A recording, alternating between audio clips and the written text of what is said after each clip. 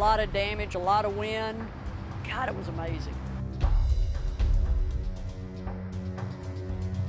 Of course, the water Sunday or Saturday, after the storm came through, was about right here.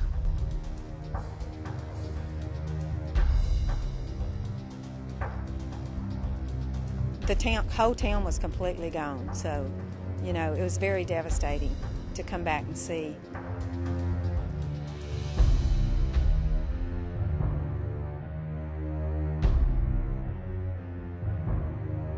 Just look around, most of the houses are either gone or will probably have to be demoed.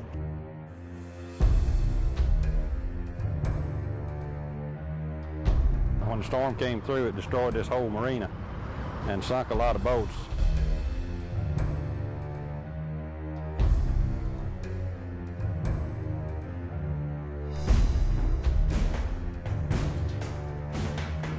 And I came down 3 or 4 days before the storm made landfall, along with some other representatives of Crowder Gulf.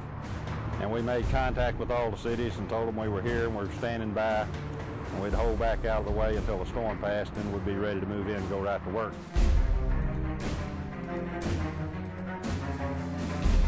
But in fact, we do ride the storm out in the EOC at times if they invite us to come into the EOC, so we can assess the damage right after the storm hits and get our equipment and manpower into place.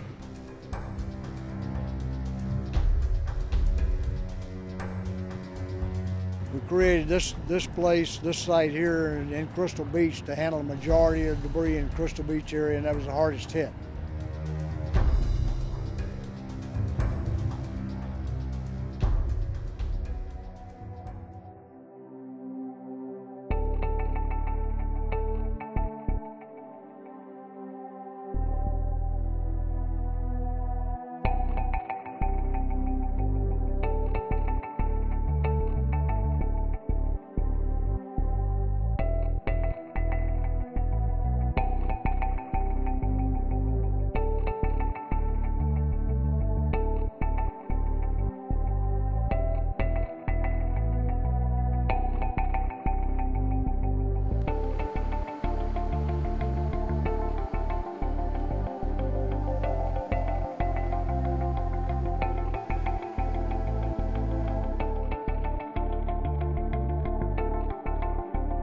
These communities, they have their day-to-day responsibilities, and their manpower and equipment need to be used for that. So when it's on such a large scale that they need help, that's how Crowder Gulf can play a role. I mean, it can be a small community, a large community, but it was the biggest thing we've seen around here in a long time. We were wondering how long it was going to take us to get cleaned up.